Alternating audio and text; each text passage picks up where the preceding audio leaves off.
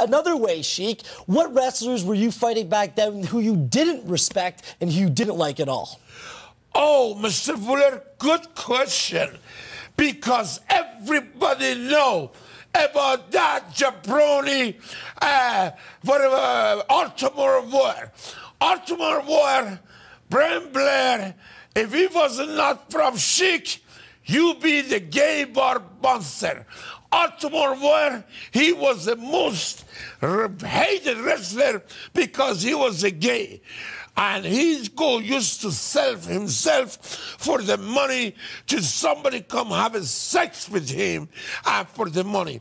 Baltimore War, you was embarrassing to you come. Same locker room, Aaron Sheik. And I was going to say, we can't confirm or deny that any of that with the Ultimate Warrior actually happened, but you still just don't respect the guy. Bottom line.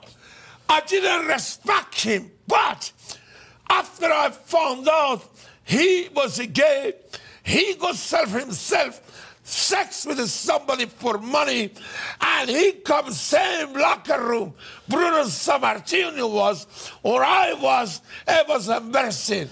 Baltimore Boy, you are really, really bad, man, to you be the gay, having sex with the people. I like the fire, but once again, we cannot confirm or deny that any of that happened. And Sheik, you've become like a cult hero to a lot of people out there because of rants just like that. You end up with a Howard Stern